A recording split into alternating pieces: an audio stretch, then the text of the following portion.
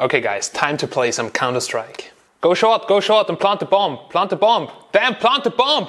Come on guys, we almost got it. We almost got it. What? Out of memory? Are you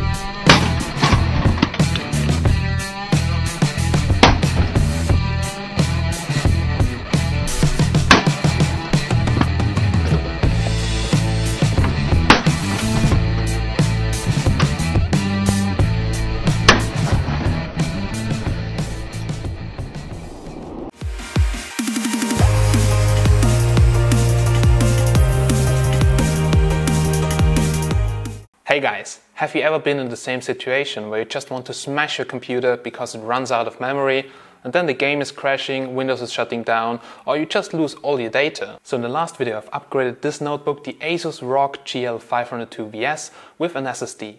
But it was just a 240GB SSD and it's almost full all of the time, so it's just like you would buy an entry-level MacBook. So today, in this video, I want to show you how to extend your internal memory with M.SATA or M.2 SSDs. And my buddies over at Kingston were so nice to send me one over, and in this video, I want to show you how to install it. So I would say, let's get directly started. It's upgrade time. In the last video, I've upgraded the internal 2.5-inch SSD and the RAM. But now it was time for another SSD, because to be honest, who can live with 240GB? So now you got the choice, what SSD should you pick? 2.5-inch SSDs are very limited by the SATA interface, which is 6 gigabit per second.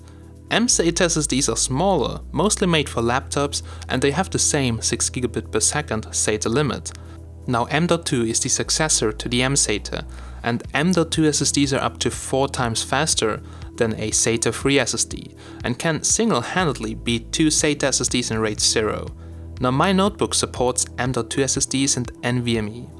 NVMe allows software to talk to the latest PCIe SSDs, and it is the successor to AHCI, which talks with SATA devices.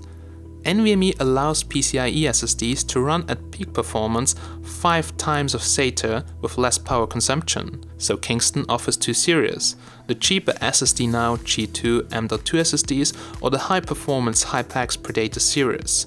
If you're just looking for a cheap storage expansion, you can get the G2. For faster speeds and high performance, just get the more expensive Hypax series. Changing the SSD is usually very easy and just takes a couple of minutes.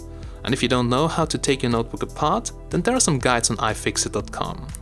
Now before you open up your notebook, shut it down and remove the battery. Now ground yourself or use an anti-static wristband and start removing the back cover. On my Asus it's super easy to spot the M.2 SSD slot, and on some other notebooks you probably need to remove the keyboard too, because the slot could be on the other side of the mainboard. Currently an M.2 SSD has either one of 3 key types, B, M or B+M, while the socket can only have 1 key. As the key positions of B and M are slightly different, the M.2 SSD can only be installed one way. Also they have different length types, so make sure you check what you need before you buy your SSD. Now slide in your M.2 or M.SATA SSD and make sure it fits in the socket. Then push it down and fix it with the screw.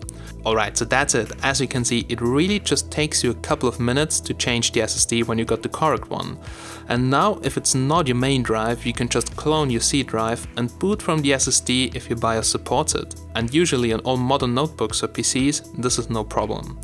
So reassemble the PC or notebook carefully and reconnect the battery, and now you can enjoy super fast speeds and, depending on your SSD, even more storage.